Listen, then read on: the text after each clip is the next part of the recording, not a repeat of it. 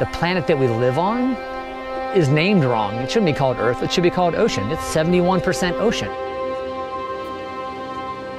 And it's literally the one thing on this planet that connects every single human together.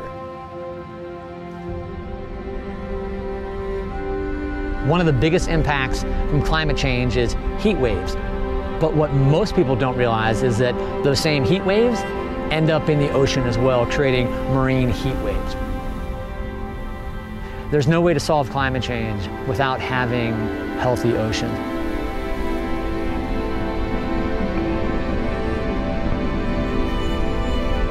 Most people sort of take the ocean for granted, and it is literally the life force on this particular planet.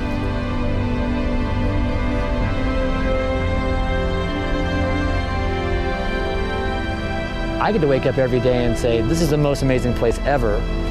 What can I do to inspire you to help all of us come together and collectively protect and restore these ecosystems?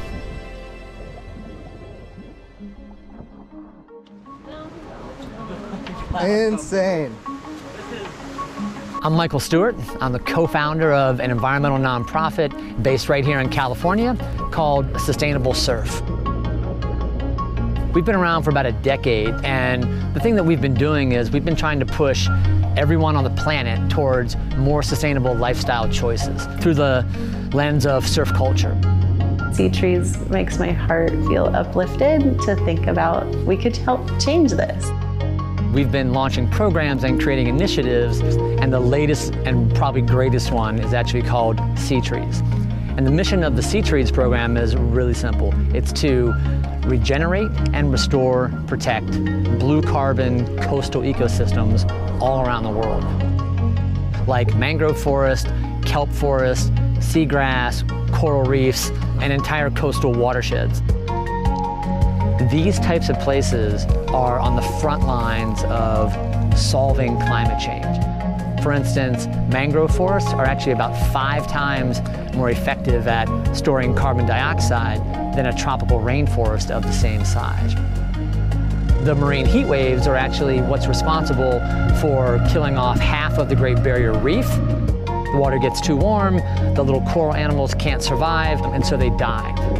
Here in California, a similar thing has actually been happening. The predators for the purple sea urchins basically disappeared, and the purple spiny sea urchins exploded in population, and within about a year or two, they had eaten the kelp forest down to almost nothing. 95% of the habitat in Northern California has been wiped off the map.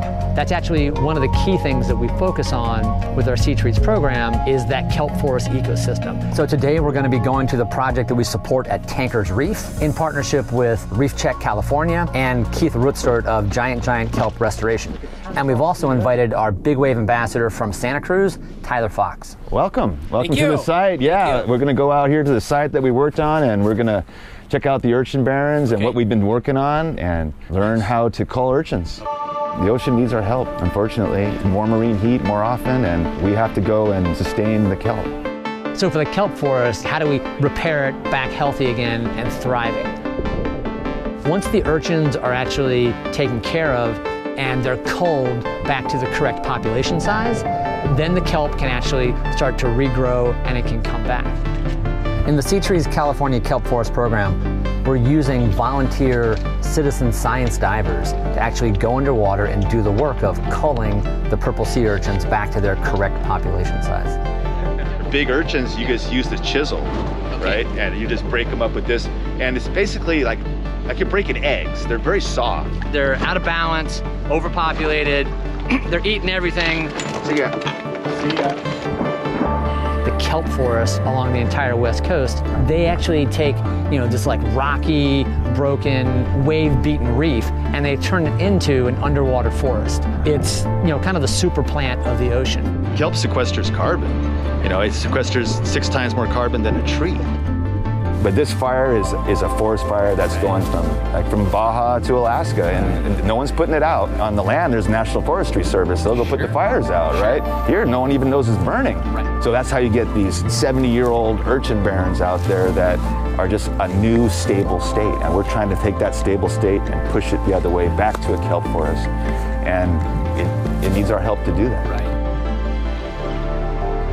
Whatever little bit of nutrient that might be in these urchins, which are essentially like empty eggshells, the fish are there and they eat it up, and all of that carbon and the nutrients actually stays within the ocean system, and it provides that first meal for things to actually come back from. And we'll monitor the long-term progress of this reef over time and see what actually happened in this. How will that kelp forest reform? These are its teeth underneath here, huh? Yeah, so they're so damn powerful that they can literally gnaw and chew off rock. It's kind of like if you have a garden and you get this invasion of aphids, and they basically come and they suck all the juice out of your tomatoes and the things you're growing, whatever else, and they basically just wipe out the entire garden.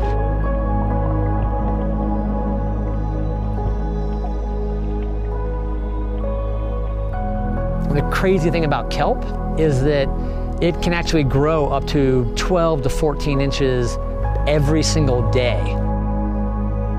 A kelp forest that's barren, full of urchins, remove the urchins, and you can literally grow a healthy kelp forest back within about 3 to 6 months.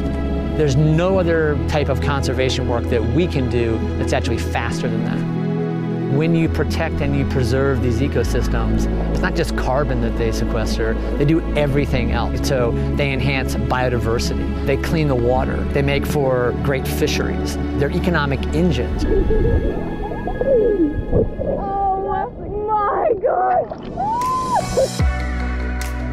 So one of the things that makes the SeaTrees program different than most other environmental conservation programs out there, we've essentially built SeaTrees as like an online retail platform. People can come and plant 10 mangroves and restore 10 square feet of kelp forest and things like that. It allows us to actually work with cool artists to produce t-shirts and hats and pins that have this environmental give back that's super direct. Being able to at least plant a sea tree for every board that's made, encouraging people to do more. We know what the solution is, and step one is actually getting you involved. We're talking about millions of people taking billions of actions in how they live their lives, get their energy, get their food. That really is the change that this planet needs.